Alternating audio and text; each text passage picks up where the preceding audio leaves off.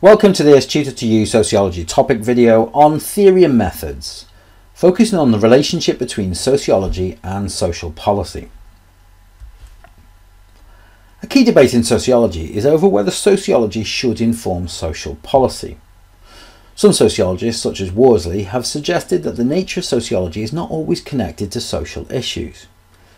For example, research into aspects of family, identity, culture and health practices do not always focus on issues of national importance. And with the increasingly micro nature of some sociological research, it's not always necessary to inform social policy. And therefore, sociology can exist without the need to make social changes. However, others, such as Brewer, would suggest that sociology is best placed to investigate social issues and should address social problems.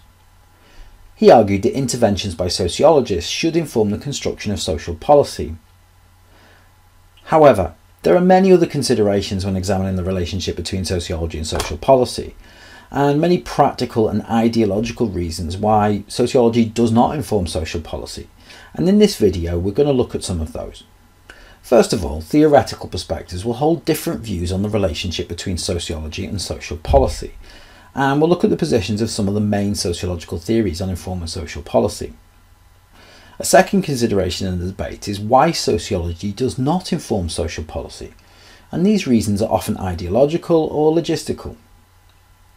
Finally, we will look at some examples of where sociology has informed social policies, either directly or indirectly. But first of all, we will look at the different theoretical perspectives. Functionalism has a quite contradictory attitude to social policy, with earlier sociologists such as Durkheim suggesting that the purpose of scientifically studying society was to enable social institutions to make changes to ensure the harmonious running of society. Similarly, Parsons advocated the use of social policy in promoting traditional values, such as the nuclear family. But as functionalism evolved, their reactions to what they perceived to be permissive social policies that threatened traditional values saw them adopt a different position. One of personal responsibility, something that was then adopted by those in the New Right who followed their ideologies. Neoliberalism and neoconservatism social policies both focus less on intervention, unless it threatens traditional values in the case of neoconservatives.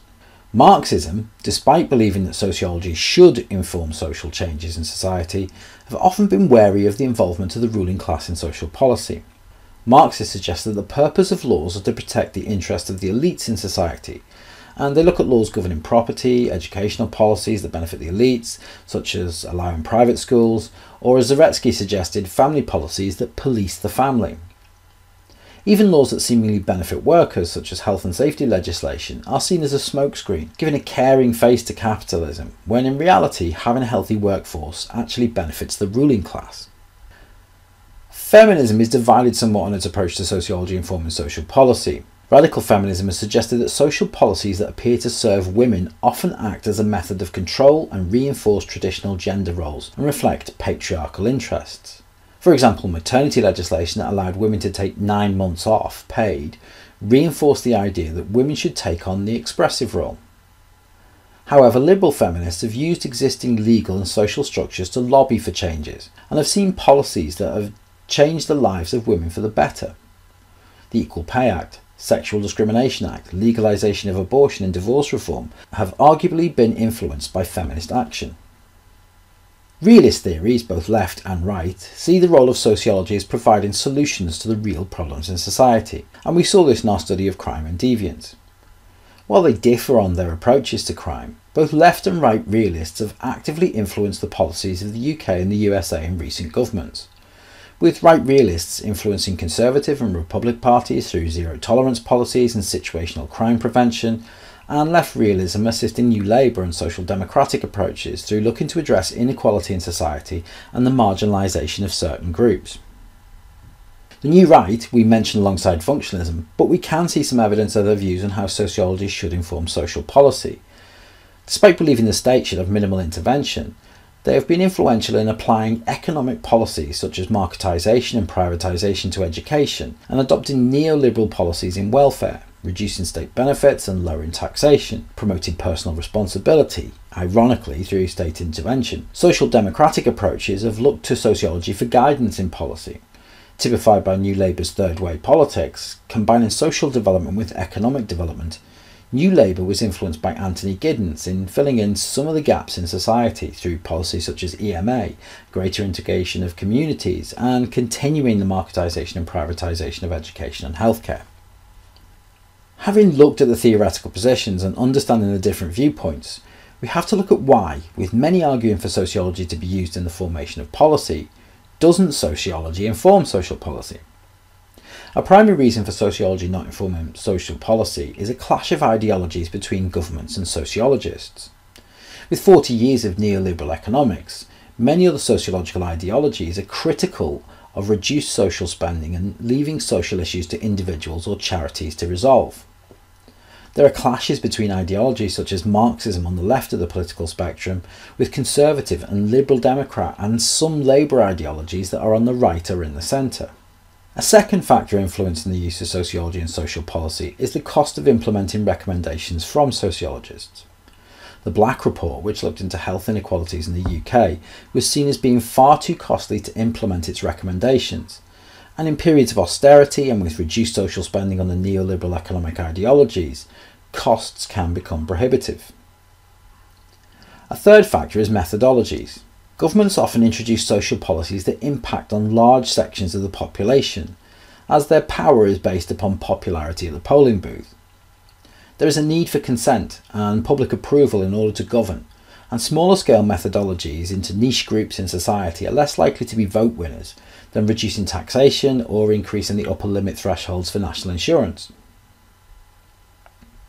Other reasons for governments not using sociology revolve around existing connections.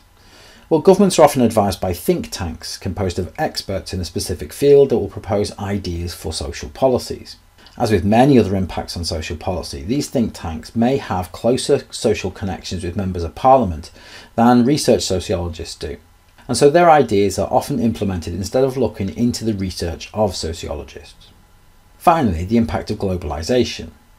As we've seen with Brexit, often government policies are dictated by their involvement in what are international governmental organisations such as the IMF, the World Bank and the World Trade Organization.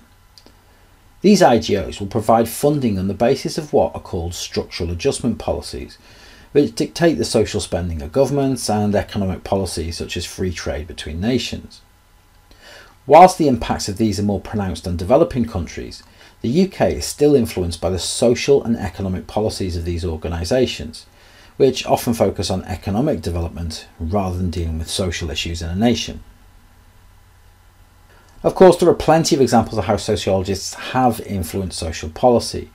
Both left and right realism have influenced policies on crime and crime prevention. New right ideologies have influenced education and healthcare policies. Giddens' influence on New Labour cannot be overstated either, whilst the government still provides funding for universities and social groups to conduct research to examine social issues in society, which means indirectly sociology is contributing towards social policy that is derived from those research groups. That concludes this Tutor to You Sociology topic video on theory and methods, looking at sociology and social policy. Thanks for watching.